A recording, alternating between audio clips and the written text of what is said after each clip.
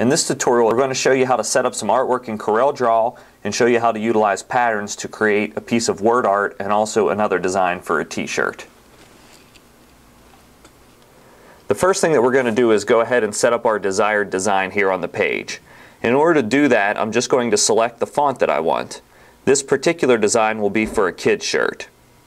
So to do something very simple here, I'm going to type in the child's name.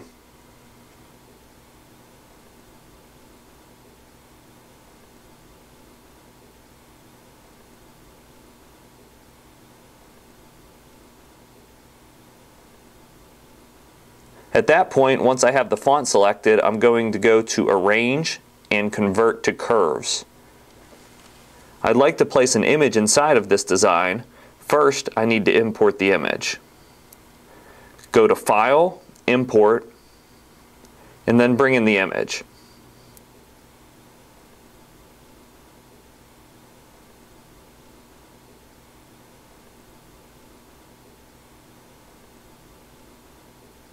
As you can see, I'm bringing in the file type JPEG here in order to place it inside of the text.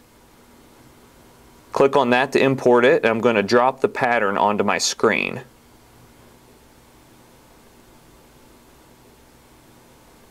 Now I need to put the pattern within the text, and to do this I'm going to perform the power clip function in Corel. So make sure your JPEG image is selected, go to Effects, Power Clip, then place this image inside of the container. It's going to ask me to select the container with this arrow, and in this case the container is the text. That's what I want the pattern to show up inside of. So now it's placed inside the text. Let me make this a little larger so you can see. So we've achieved a patterned piece of text. If I wanted to edit the contents, I can go back to the power clip feature, click on Edit Contents, and you can see the text here, and I can move the pattern around so that it drops inside of the text exactly how I want it. Once I'm finished with my placement, I can go back to Power Clip and say Finish Editing. Now this design is ready to print onto a shirt. But when I'm working with patterns, I like to create an outline around the design. It just makes the pattern stand off more on the garment. In order to do that, make sure I have my text selected, go up to Effects again, and click on Contour this time. It brings a menu here on the right side of the screen. I want to place an outline to the outside and specify my offset. So if I want 1/4 of an inch, it's 0.25. Let's start with 0.1. Click Apply and you can see the outline that showed up completely around my design. At that point, if I wanted to change the color of the outline, right now this is reading as one object, the foreground and the background. So I have to have it selected, and I need to go to Arrange and Break Contour Group Apart. This is going to allow me to zoom in with the zoom feature here. And with the selection tool, the pick tool, I select my background, and at that point I can assign a new color. So if I want the background color to be blue, I can simply assign that. As you can see, assign any color that you have set up in your color palette. In this case, let's try a deep navy blue. At that point, I'll zoom out so you can get a full look. And now that's ready to be digital printed. Of course, you'll need to set it up for your particular RIP program that you're utilizing.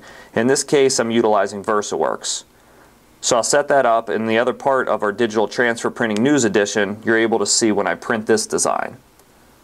Now let me show you one more design. Once again, I'm going to select the font that I want, so I use the same font.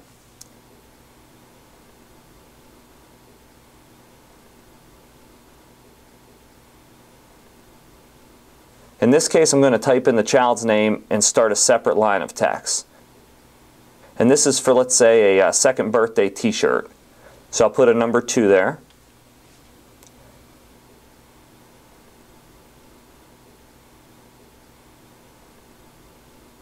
If I want to utilize a pattern inside of a circle, and this is very popular, I'm going to create my circle, make sure my text is not interfering with that for now. Once again, I'm going to import that pattern, the JPEG file, and place it onto my page.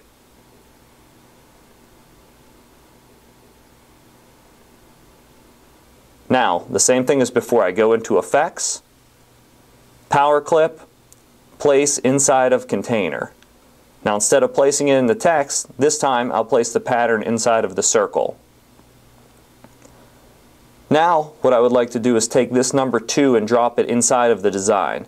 Now, you can't see it because it's the background. So I'm going to have to go to Arrange and Order, and I'll bring that number 2 to the front that I have selected. And I'll size it a little more proportional with the circle design. In order for that number 2 to stand out a little bit, I'm going to put the offset to 0.1 again around the outside and apply. Remember, if I wanted to break this apart to change the colors of the foreground and background, I go to Arrange, Break Contour Group Apart. At this point, I'll zoom in, select the outline color, and let's make the outline white.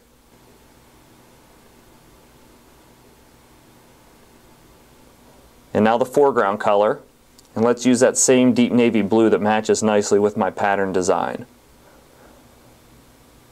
At this point, after I've changed the color of the child's name, I have a nice front design for a t-shirt.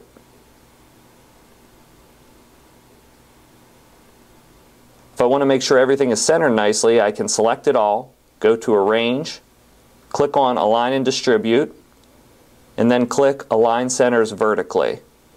You can see now everything is in perfect alignment, so I'm able to send it to my print cut device to prepare it for application.